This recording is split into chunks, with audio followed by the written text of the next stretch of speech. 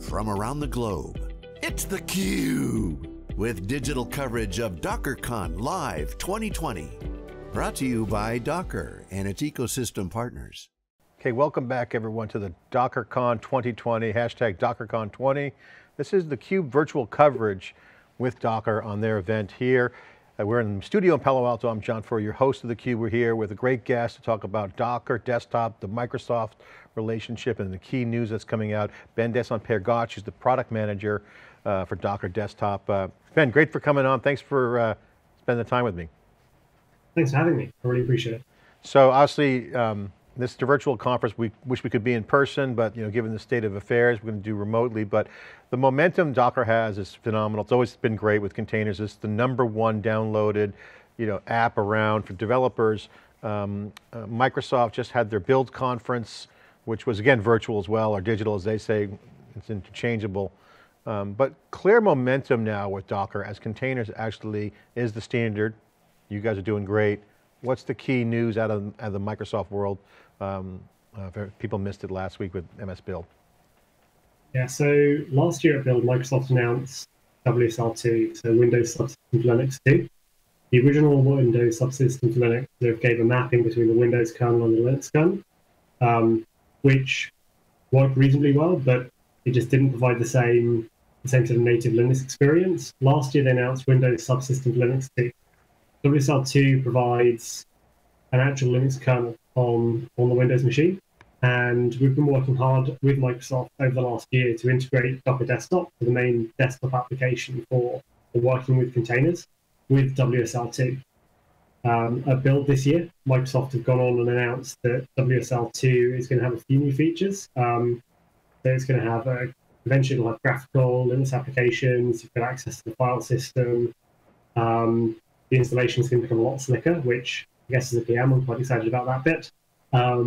The most exciting announcement is that they will be bringing GPU support to WSL2, which means that we'll be able to provide GPU support through Docker Desktop for container workloads for people sort of working on ML or machine learning or AI work through containers on Docker Desktop for Windows, which is really cool because we've never been able to do that before. So is this the first GPU support on Microsoft Windows for Docker with Docker? It's the first GPU support for Docker Desktop on Mac or Windows. So previously the hypervisor hasn't passed through the GPU pretty much, which meant that we couldn't access it from Docker Desktop. So Docker Desktop is sort of a lightweight VM that runs a Docker engine. We sort of plumb all that in for you, but we're limited by what we can get access to from the hypervisor. Now Microsoft are running this through and giving us access for the first time. We can have a go. Not to go on a side tangent here, but there's all these virtual events, and I was watching some of the Build stuff as well as us media streamers and doing stuff. You can see people's home rigs, and you talk to any developer, video streamer, or anyone who's working remotely. If you don't have the best GPUs in there, this has just become, quite frankly, you need the GPUs. So this is important. It's not only from a vanity standpoint, performance, having that support. I'm going to want the best GPUs. I'm always going to be upgrading my machine for that extra power. What's the impact? What does it mean for me as a developer? Does it increase stuff? What's the bottom line? As a developer, it means you actually have access to it. So traditionally, when you're doing workloads on the CPU, you've got a minimum amount of parallelization you can do. When you're running workloads for ML development, you want sort of you have a lot of parallel processing going on to do your model training. So in an ML development cycle, you're likely to have your application which you're going to use to produce your model, and you're going to have training data. Taking that training data and producing your model requires lots of parallel processing. It's just taking all of those calculations and doing them, produce the different final weightings. Doing that on a CPU has to be done in a serial fashion rather than parallel, which is hugely resource intensive and takes a really long time. Whereas on a GPU, you can do all of that in parallel, which massively reduces the amount of time it'll take to sort of run those training functions, either just straight up in Linux or running them in a container, which, as a lot of people are looking at running containerized workloads, it's how the first team that I was on that actually used Docker. I was working in Amazon on Alexa, and my team picked up Docker doing some of our ML workloads there. And that was my first experience. So even though my team back now will be excited to see this happen. Yeah, I mean, ML workloads, automation is going to be critical of that performance. Okay, let's get into some of the momentum with Microsoft. You guys have, obviously, build's over. We're here now at DockerCon. There's news. Could you share some of the tidbits for kind of what's being talked about now with Docker and DockerCon? Yeah, absolutely. So, along with everything else we've been doing, we've been partnering with Microsoft to try and make the best experience generally with Docker Desktop and with WSL2 and with VS Code. They've been working closely with the Microsoft guys to actually try and improve our experience on Windows as it is today, and to improve some of those integrations with VS Code as well. So working with the VS Code team on the Docker plugin for VS Code to give our feedback and to hear feedback from those guys on the errors and the issues they're seeing with people with Docker Desktop, and to really try and produce the best experience we can on Windows, end to end, from going from sort of local running all the way through to actually trying to do that first push, that first run on the cloud using Docker. So what are some of the new product management processes and customer support things that you guys are doing? This comes up a lot, obviously. You know, we had a great conversation around shifting left with security. That's great news there.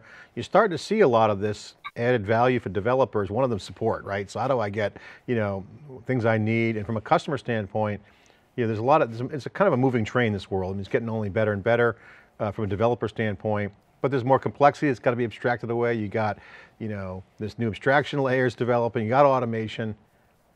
How does the customer get the support they need in the same agile way that developers are cranking out code? It's a really good question. It's something I think we're still working on as well. So we're at the moment trying to work out, one of the big things I'm trying to work out is, how do we make it easier for people to get started with Docker? And how do we also make sure with the things we build, we don't sort of leave a cliff edge instead of the learning path? You don't get to a certain point in an easy process, and then the next step takes you straight off a cliff. So that's not useful for anyone. So producing those paths and those ways for people to learn and actually progress is something we're really trying to work out, how to make it natural to go from your first experience all the way through. From an actual support perspective, the other thing we're looking at to functionally support people is we're trying to do more things in the open. We're really trying with Docker to bring as many of the new features and pieces we're developing. We're trying to actually do that in the open with community visibility, so that if people really want it fixed, they can open a PR and they can help us as well. The last thing that my team released for that was our Docker GitHub Actions. And it's great as we had someone raise an issue, could you do this? Someone else opened a PR and we merged it. So to a certain extent, you sort of got the one side, which is how do you onboard in this ever-growing sprawl and keep learning. The other side is how do you fix forward when you find an issue. And that one, we're really trying to work with the community a lot more than we have sort of over the last couple of years. Awesome, so the folks watching, hit him up on Twitter. He's the product manager for Docker Desktop, among other things. You guys are very transparent, so you got your Twitter handle on the lower third. People can chime in, or just jump on the chat. We'll follow up and get you the info. Final question for you, Ben. As you look at this reality we're in, you know, there's kind of a holistic kind of moment now where people are kind of realizing the new realities here. You're looking at you get the keys to the kingdom with Docker Desktop, okay? You got some momentum with Microsoft, the developer roles moving fast and fast as the headroom increases for capabilities with automation and ML, you mentioned a few of those things, GPUs now available. What's the future look like for these developers, the next short, medium, long term? What's your view as you look out over the landscape? Because you got to look at the product roadmap, you're engaging with the community. Can you share some insight into how you're thinking about Docker Desktop going forward? Yeah, absolutely. So I think we're at a really interesting point, as you say, which is that if you look at sort of a lot of the developer surveys that have sort of come out over the last like 6 months, 6 to 18 months, things like CI/CD are gaining momentum, things like orchestration for containers are gaining momentum, and we're kind of, if you think of that like crossing the chasm model, we're just past the early adopters now. We're kind of into the early majority, and we're going to start to move over the next few years into the late majority.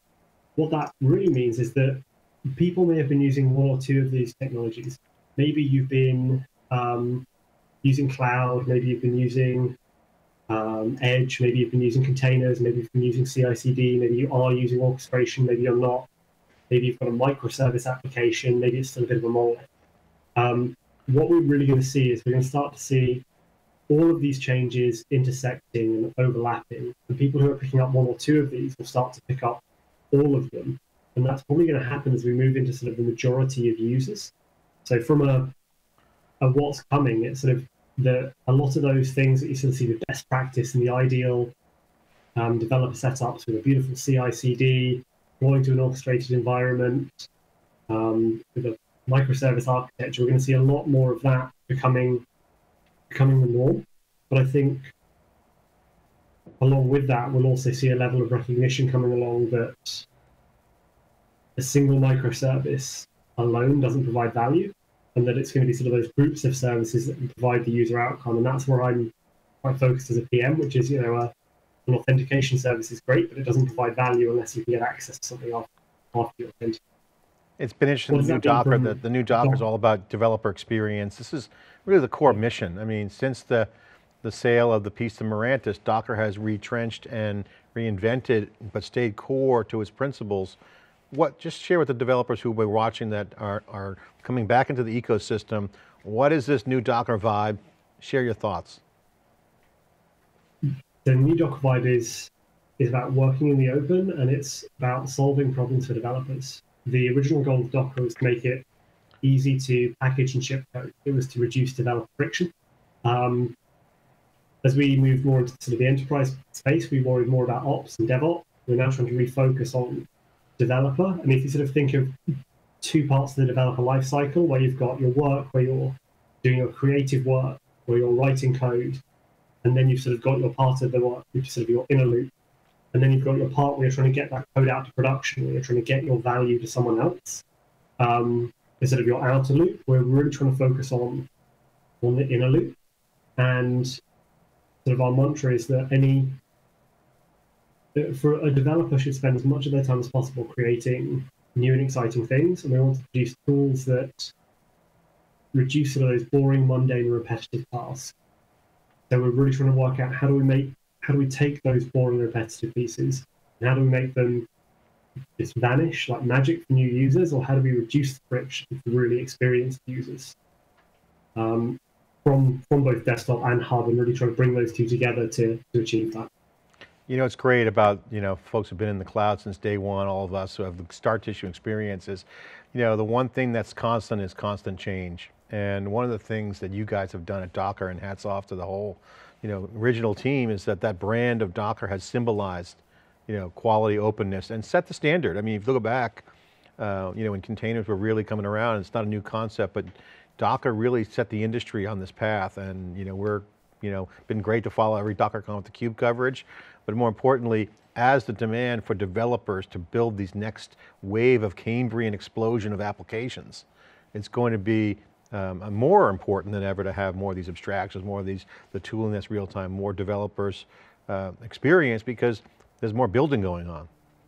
And it's not just one cloud, it's all clouds, it's all things. Yeah, I think it was in like an IDC Analyze the Future report a couple of years ago. I think it was maybe a 2018 one. They said that sort of, maybe 2017, they said to date we'd built sort of 500 million applications worldwide, and by 2023 we'd built another 500 million. So the rate of creation is just insane. It's this exponential growth of us producing more and more applications and connecting more and more devices to them. So yeah, the sheer volume of creation and the rate of new technology supporting that, and even the rate of companies adopting, I guess, more than one cloud. I think it's like 60% of companies are now more than one cloud provider. Maybe even more, maybe it's something like 80%. Like it's ridiculous. I was just having this debate on Twitter about this multi-cloud. Someone tried to call us out and say, oh, you guys were poo-pooing on multi-cloud in 2016, 18. I go, look it, no one was poo-pooing on multi-cloud. It didn't exist. I had multiple clouds, but there was no real use case. Now you're starting to see the use cases where, yeah, I have multiple clouds.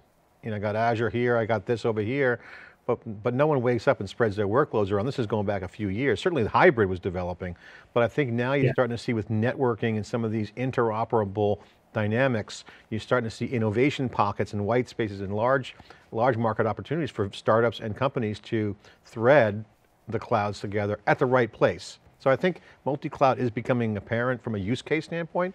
Still a ton of work to do. I mean, Direct Connect's got SLAs, I mean, all kinds of stuff at the networking level, but it is real. I mean, it's going to be one of those realities that everyone has at least one or two, if not three. There'll be optimization. This is what developers do, right? Solve problems. Yeah, absolutely. I mean, if nothing else, I've encountered a couple of companies where even just redundancy is handled by a multi-cloud strategy. Yeah. If you want to achieve more nines, then you just balance your workload between two clouds.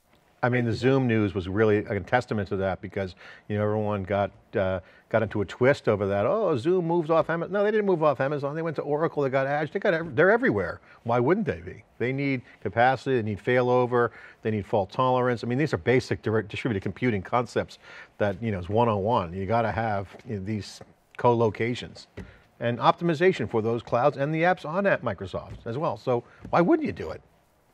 Exactly. And that's that hybrid, that multi-cloud, compounding that with sort of, as I said earlier, all the changes when you're looking at how you go to CI/CD, how you're bundling these applications, creating more applications than ever. And coming back sort of with more AI workloads, as we discussed around GPU, and you combine that with sort of the last topic we already touched on, which is like ARM and the growth of edge devices as well. It sort of makes for a really interesting future. And Docker is sort of, that summation is sort of what we're using to frame how we're thinking about the future of our product and what we should be building.